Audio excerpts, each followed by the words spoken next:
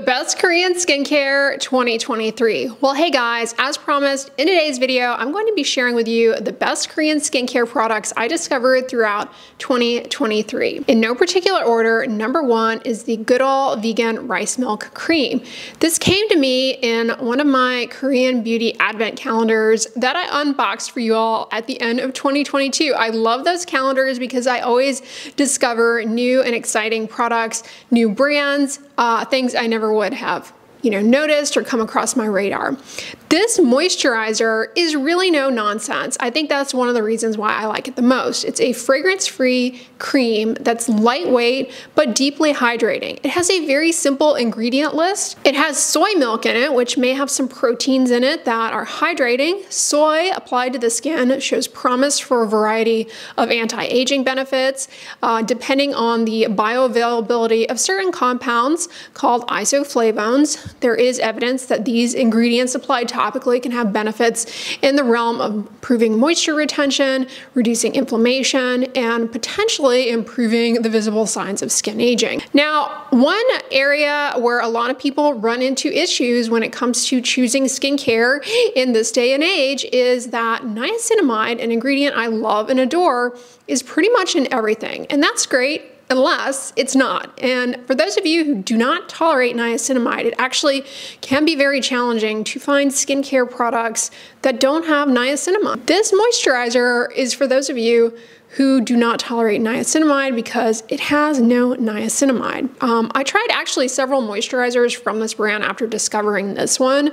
I wanted to try out what else this brand had to offer, and everything else that I've tried from them has been really good. Like I tried an apricot facial moisturizer that was free of fragrance, very rich, very hydrating, but I still go back to this one because it's very simple, and I think it's one that a variety of skin types will get along well with: oily, acne prone, dry, sensitive, rosacea. It's just a very basic, no-nonsense facial moisturizer. I think it's a great option if you are dealing with a lot of irritation related to skincare products and you're really trying to pare down your routine to just the bare necessities of cleanser, moisturizer, and sunscreen. For example, if you are doing a skincare reset to try and cut out excess noise from potentially irritating products that are aggravating your skin, this would be a good facial moisturizer to include in that type of routine. Very simple ingredient list, yet effective and a pleasure to use. Number two is a cleanser I discovered this year, and honestly, I think a lot of what I liked about this particular cleanser is not only its efficacy, but the sensory experience of using it, because the overall texture I found very pleasurable to use. A lot of what motivates people to continue with a skincare product does come down to the experience, the feelings that they have around using it. So this cleanser, the Isntree Yam Root Cleanser, oh my goodness. It's a fragrance-free, very mild, milky, silky cleanser that feels very slippery and like it's nourishing your skin barrier. It feels like it is very gently and precisely removing dirt, impurities from the skin surface, but depositing behind nourishing, hydrating love for the skin barrier. It's super mild. A great option actually if you are someone who has very sensitive skin, rosacea, or you're developing a lot of irritation from something. You know you need to cleanse, but it's a slippery slope with cleansers in that you need cleansing to remove impurities from the skin surface that will further aggravate dryness, irritation, and skin problems. But you also don't want a cleanser that's gonna be too harsh, strip skin's moisture barrier. You don't want a cleanser that's gonna burn and sting when you apply it to your sensitive skin. This is a great option. Like I said, it has this kind of slippery feel to it, which you might not actually like. It's something I enjoyed using and really like a lot myself, but you may not care for that. In addition to rice extract, this has yam root extract, which I think may impart some of that slippery feel to it. Now, root extracts are rich in anti-inflammatory compounds as well as humectants. You will encounter a lot of different root extracts if you get into Korean skincare.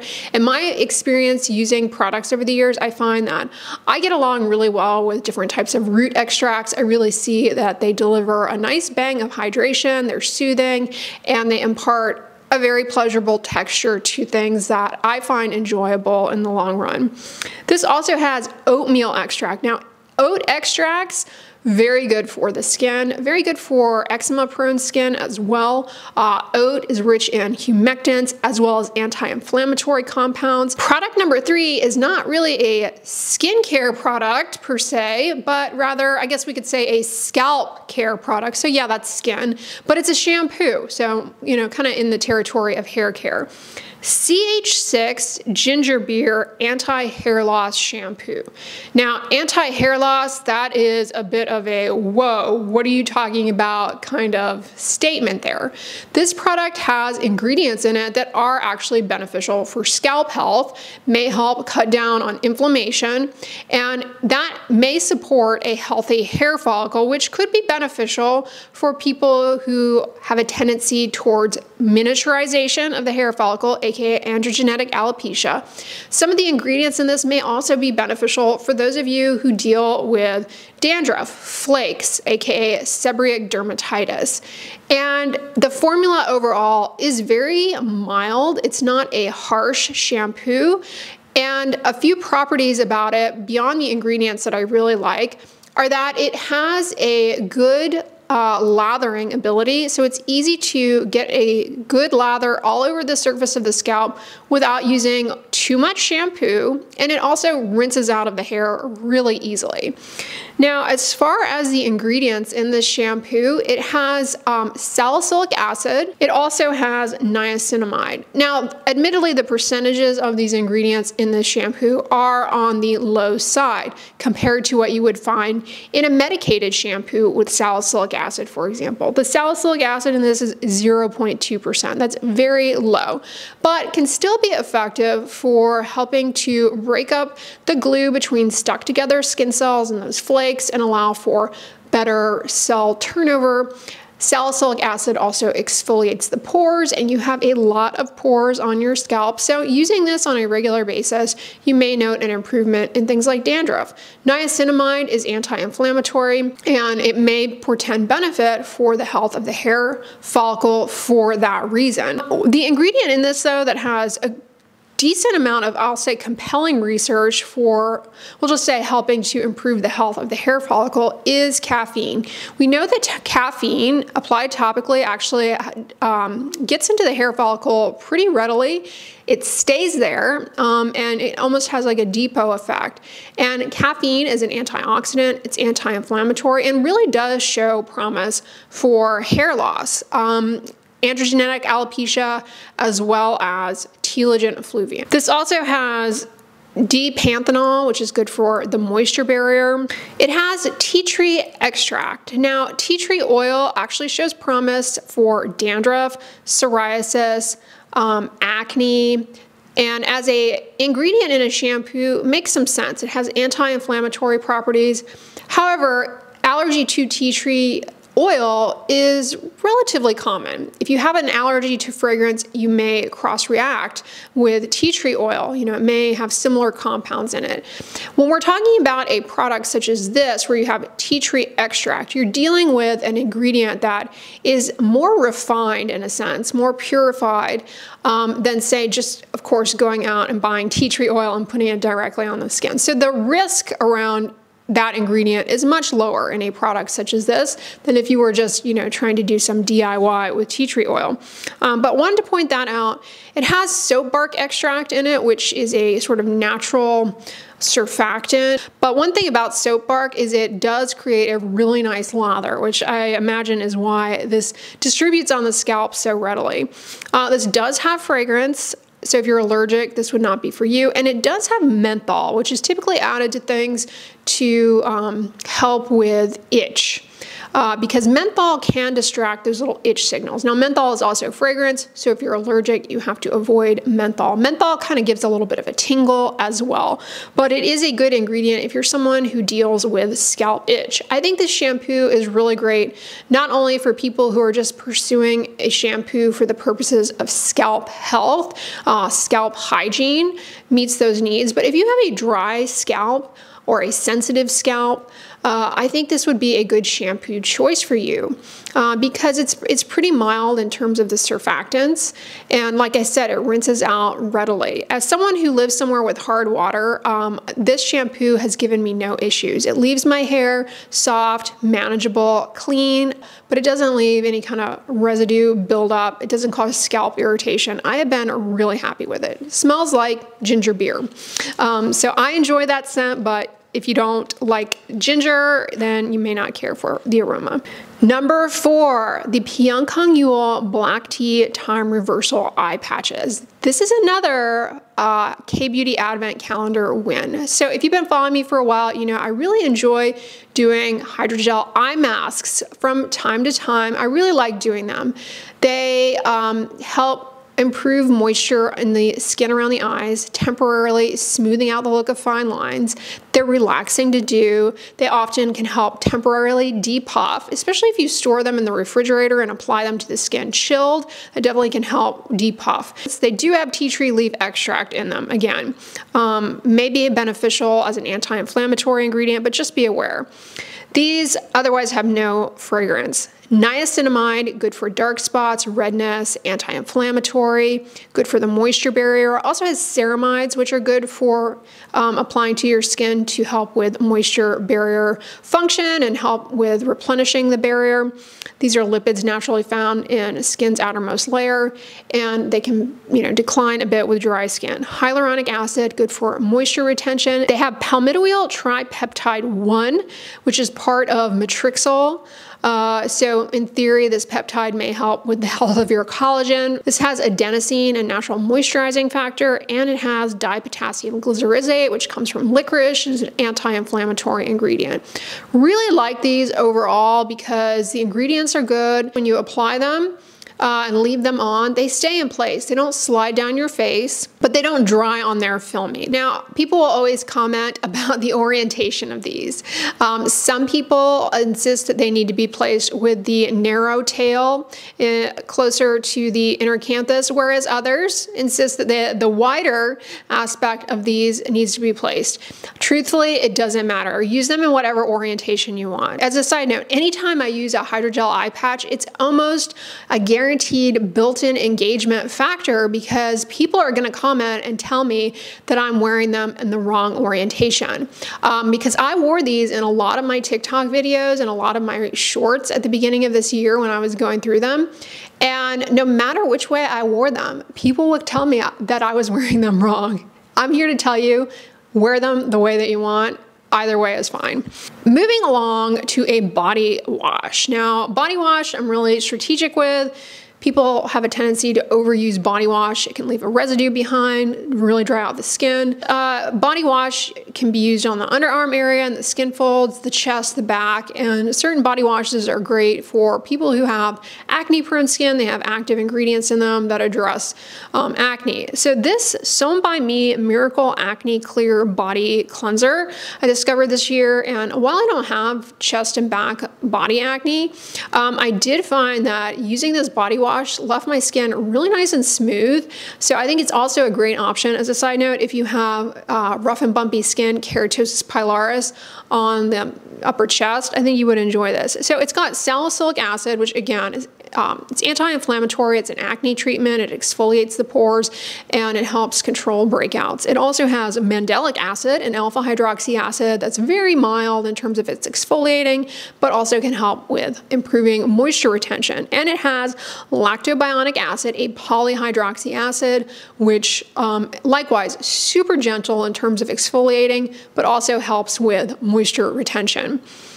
This has compounds from Centella. It has Centella asiatica extract and madecassoside. Centella asiatica is a botanic for which there are a variety of ingredients that come from it, which are anti-inflammatory and antioxidants and show promise for healing. Heartleaf extract is another anti-inflammatory botanic extract in this. Now, it does have tea tree extract in it, again. So the tea tree extract in this might be beneficial for those of you who have acne or for those those of you who have seborrheic dermatitis, which isn't just a scalp and facial issue, definitely can happen, honestly, anywhere where you have hair follicles, but it happens frequently on the body, like under the arms. If you have a deeper skin tone, the seborrheic dermatitis can take away the color in your skin temporarily. But ingredients like salicylic acid can definitely help improve that, and there is some evidence that tea tree extract, tea tree oil at least, is beneficial for seborrheic dermatitis. Now, this does have fragrance. If you're allergic, this is not a body wash you would want to use. It has limonene in it, and it also has eucalyptus oil in it, which is not only, it's fragrance, it imparts an aroma, but it also has, I believe, some antimicrobial properties and some preservative benefits for the formula overall. This product does smell like tea tree and eucalyptus. That would be the one thing about this I do not like, but it rinses off the skin really easily. It doesn't leave behind a residue, and I genuinely notice an improvement in skin softness on the chest and back using this. And in theory, the tea tree extract, the eucalyptus, because of their antimicrobial properties, that may help cut down on bacteria under the arms that break down your sweat and lead to body odor. Number 6, Skin 1004, which someone commented recently, that means angel, which is great to learn. So their ProBio Cica Ampoule. Oh my gosh. First of all, this ProBio Cica line from this brand, excellent. Like everything from this line is excellent. But if I were to tell you what is the standout product, it is their Ampoule. It is so hydrating. Again, very pleasurable to use. I really enjoyed the slippery, smooth texture. It's a lot like using snail mucin, not quite as stringy, slimy, but it's got that slime appeal, which I actually really like. It's hydrating. It has ceramide in it, which is good for skin's moisture barrier. It has panthenol, which also is good for dry skin. Allantoin is anti-inflammatory. The main sort of featured ingredient is the Lactobacillus centella extract ferment. So fermented ingredients, fermentation, has the potential to enrich for some of the beneficial compounds. It also has the potential to make certain compounds in an ingredient more bioavailable or more active for your skin. Now, this is not true across the board of all fermented ingredients. There is a lot of variability out there. So I can't really say for sure if the particular ferment in this really does all of those things, but what I can tell you is I do see a visible improvement in my skin using this product. I recently finished it up. It is definitely a 2023 favorite, especially in the realm of Korean products where you have so many great options for hydrating serums, toners, ampules. When I say I see a visible difference in my skin, I'm talking plump, smooth, and to the point where pore size becomes less obvious. Nothing makes pores more obvious than dry, dull, dehydrated skin.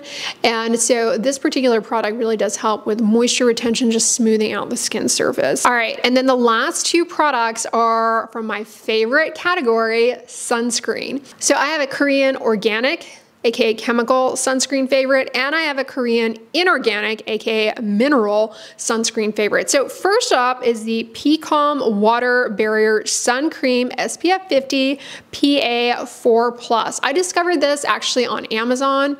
It has wonderful organic filters, organic active sunscreen ingredients for broad spectrum protection. It has Uvinol T150, Uvinol A+, Mexoryl SX, and Tinosorb S. So all of those ingredients, not only are they good for, giving good UV protection, but they also are such that the formulation overall can be a little bit more sophisticated. In comparison to like many US sunscreens, the aesthetics of the formula, very pleasing for the consumer because there are only so many filters that are approved for use in sunscreens here in the US. So you'll find that once you get out of the US, the organic sunscreens become a lot more, not only cosmetically elegant, but in my experience, a lot less irritating, a lot less likely to sting, a lot less likely to irritate around the eye area. So in addition to the active ingredients for the sunscreen, this has ceramide, it has madecassoside, which comes from centella and it's anti-inflammatory. It has niacinamide, which is a great ingredient in sunscreens because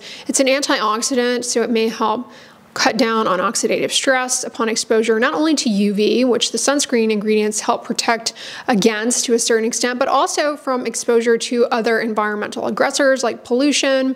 Speaking of antioxidants, this also has glutathione, an antioxidant that shows promise for helping ward off hyperpigmentation. Really love this formula overall. It's very hydrating, easy and pleasurable to use. Again, doesn't burn or sting around the eyes. It's similar in consistency, feel, look, texture, appearance on the skin as the Isntree Hyaluronic Acid Watery Sun Gel, which I think was a 2022 sunscreen favorite. So a great texture, a great base, free of fragrance, very hydrating. I also have a Korean inorganic, aka mineral sunscreen favorite, the HaruHaru Wonder Black Rice Pure Mineral Daily Sunscreen SPF 50 PA4+. The active ingredient here is zinc oxide. That's the active sunscreen ingredient, great ingredient for protecting against UVB and UVA. The cast on this is modest for an all mineral sunscreen. The formula is moisturizing, but it's not greasy, it's not shiny. It's a great base for makeup. It has hyaluronic acid, good for moisture retention. It has ceramide, a lipid naturally found in skin's outermost layer, important for barrier function. And it has rice bran oil, an emollient that may have some anti-inflammatory compounds and antioxidants. Easy to tolerate around the eyes, as is the case for most mineral sunscreens.